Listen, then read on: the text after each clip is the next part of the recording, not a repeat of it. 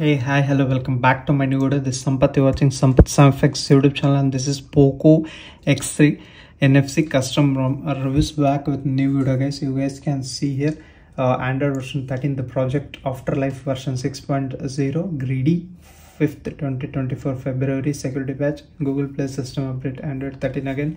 Kernel user is 4.14.343. Shairu Dragnil. Kernel has been used. Build number you can see baseband version. Linux status is enforcing, and this is the AfterLifePrjkt 6.0, and this is typical home screen with pre-installed wallpapers. If I press and hold here, you get after home settings. You can actually change the icon pack and notification dots. You can enable icon size. You can increase or decrease font size, and even maximum lines for app label and force themed icons. It is not going to work, I think so. You need to manually enable in the wallpapers and the style here and select your themed icons. Now you can see that's how it looks like. And again, there are some customizations in the miscellaneous. Again, you can hide and protect the apps. You can restart the launcher, and you also get these options like into the app drawer. Again, themed icons are also given. App search bar, row height, background opacity you can adjust. Let's see now. It is actually everything is in now themed icons. I really like it. The implementation, each and every app is forced to themed icons. Really good. And this is the quick settings toggle. Definitely it's gonna make difference from any other custom ROMs. It's quite different from any other custom ROMs. You can see this is how it actually looks like. And I also get other options like here. If you want to edit, you will get other options also, as you can see on the screen.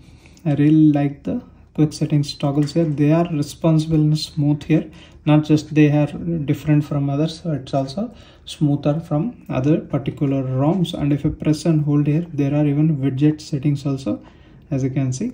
You can drag and add them here. That's how it looks like. AfterLifePrjkt home screen and quick settings customizations. Let's see into settings itself. This is how the settings looks like. Very simple here. Into Afterlapse you get a lot more customization. Now into the themes, status bar, again Afterlife logo I have been enabled. You can actually position them, and status bar icons again individually you can enable or disable from here. Clock position you can even make it to center, as you can see. And AM PM style, it's hidden. If you want, you can make small and normal, you can do that. Network traffic indicators are given here. You can hide it if it is inactive. Top padding I have adjusted to -1 because it's not completely clear. Padding you can do left and right, and even top padding you can do. Status bar, Wi-Fi standard, other things you can check out on the screen. These are the status bar customizations. And quick settings, again you get plenty here. Colored QS icons, animation style, animation interpolator, battery settings, again battery styles you get plenty here. Battery bar, as you can see, once you enable that you get plenty of options. Again you can adjust the colors based on direction, and other customizable has been given here. Lock screen, again use custom lock screen if you want, you can do that.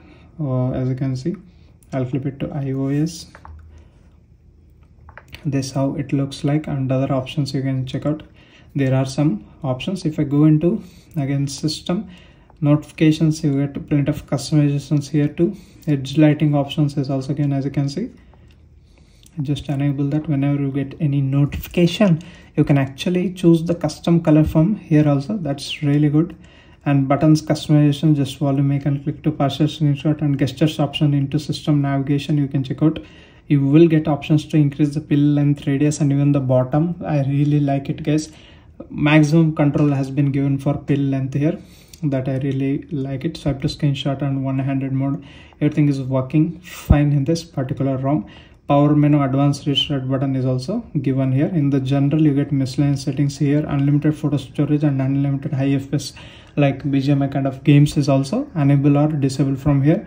Definitely it's gonna make huge difference. And themes and Afterlife username and dual tone mode and dashboard style, category preference style. Again there are some customizations. You can actually customize the icon signal and Wi-Fi icon headline, body font and shapes from here. Now moving into actual settings like this, sound and vibration, again you get plenty of options. Do not disturb mode is also given here. Smart pause, now playing, live caption, media, vibration and haptics, again you get individual options here.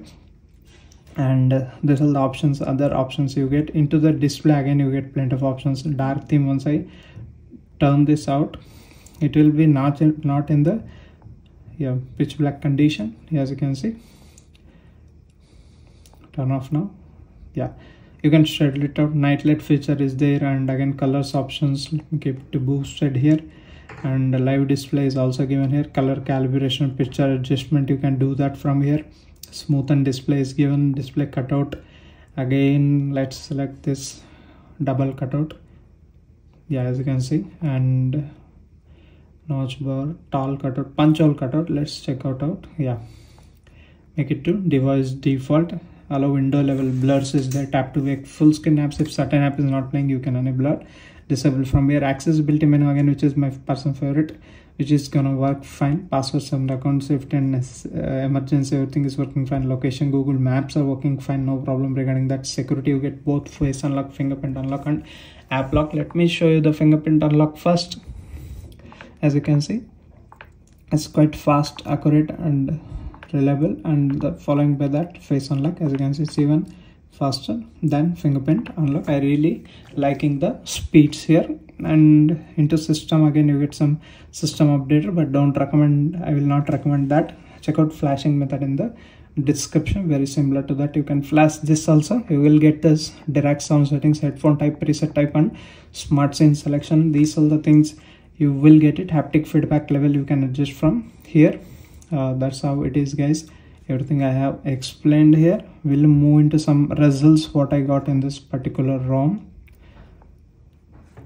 There is a gallery application here, let's try that. And this is while flashing I took it, as you can see. And we'll start from results here. Geekbench, yeah. And to benchmark, you can see 3,95,110 is the score, and 4.2 degrees centigrade is the temperature raise, and 3% of battery has been dropped. 10.2.5 is the version, and 6.2.2 is the Geekbench version. 752 is the single score, 1889 is the multi-score, 113 Linux, 4.1, 4.343 Shiro Dragneel kernel has been used. And this is charging rapidly, support is that 33 watt charging support. You can see around 1122 it is 37, and 1222 it is 85%, and it is profile match, getting pass and basic integrity, and device is certified, and using payment application like PhonePe, Google Pay, SBI, all are going to work fine without any problem. And this is HDR10 support and level 1 certification, hence watching OTT application is also not a problem. And these are the reader speed test with graph and numericals, and this is the internet speed test. I have Airtel 200 Mbps plan, it's pulling up to 350, I don't know why. And these are the results what I got in this particular ROM, guys. Let's see, I'll add the game here, BGMI, and make it into performance mode, and let's see how it actually handles in this particular ROM.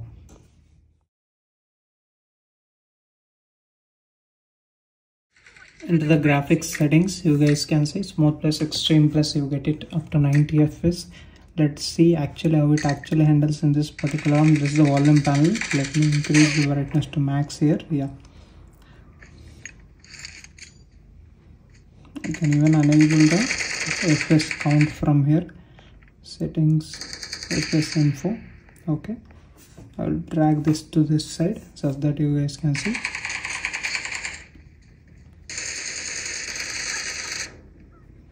Yeah, even in the counter attacks there are no lag. Killing spree for the red team. It's not that smooth, but you will get that option to increase or make some differences using Magix model. Since it's an Android 13 based ROM, it's gonna make huge difference, guys, once you use those models. But it's not again day and night difference, and again if you want to compare with other device, it will not gonna happen that. Remember, this is Snapdragon 732G powered smartphone. You will get the maximum output, that's it. You won't even compare with Snapdragon 8 series or anything like that.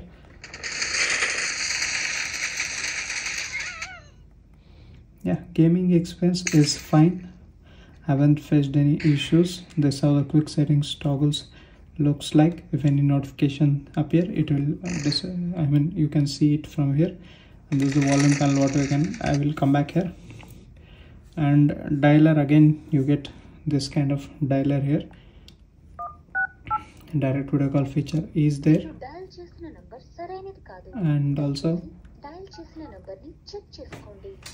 and you guys can see you can't even read where the calling is going on. That's the bug here. That's the bug what I have noticed. I am in the call, actually I haven't seen this as a notification here. That's the bug in this particular ROM. Overall it's a great ROM. And coming to positives on this particular ROM, this QoS panel is very different from any other versions of Android, and Android version is 13 here. It might be negative for some people. If you want latest and greatest, you can check out Android 14 based custom ROMs out in my channel. And overall it's a great ROM. If you want to use it as a daily, definitely it is recommended. We'll meet you with another interesting video guys. Until that, keep smiling. Bye bye for now.